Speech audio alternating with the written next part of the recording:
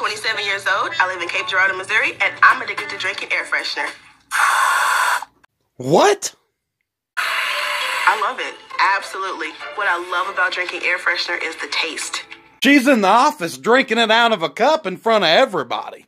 I would love to hear the talks that go on in this workplace. Hey, John, you know that bitch that sat next to me? She's over there drinking air freshener. Smells like ass and apple cinnamon. I've tried other scents, but I don't like them. None of them taste like they say they smell. Cinnamon is not cinnamon. Apple crisp is like dirt. No, it's poison. You should taste it. Come on, come on. My fiance thinks I'm crazy.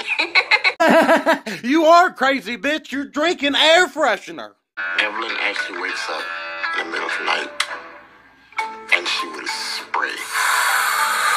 And then I wake up, and then she'll lay back down and act like she didn't do anything. If I ever woke up to some bitch spraying lemon Febreze down her fucking throat, I'm out.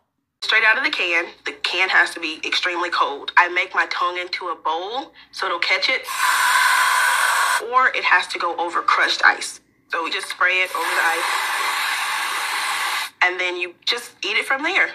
Somebody get poison control on standby. This bitch is about to drop.